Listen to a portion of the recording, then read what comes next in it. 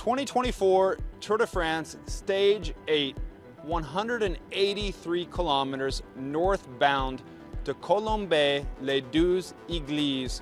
It's a stage that may suit the sprinters, and if it is a sprint, it's going to be for a strong sprinter, your Mads Pedersen type if he wasn't so injured. Or perhaps it'll swing in the favor of an escape.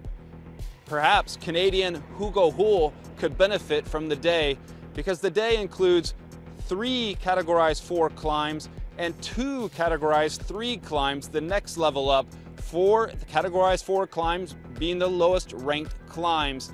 Those climbs are rough and tough. It's relentless for the first 2/3 of the stage. Just how much energy will be left in the sprint team's legs when they need to set things up for their sprinters when we get to the latter third of this race? Who knows? The good news is the last 3 kilometers are dead straight. It would suit a good sprint if the sprinters are there to do so. But again, it's a stage that'll be relentless, hard fought, and the potential, like we saw in stage 6, for crosswinds to disrupt things. Who will win on the day, the escape or the sprinters? Tune in to stage 8 of the 2024 Tour de France.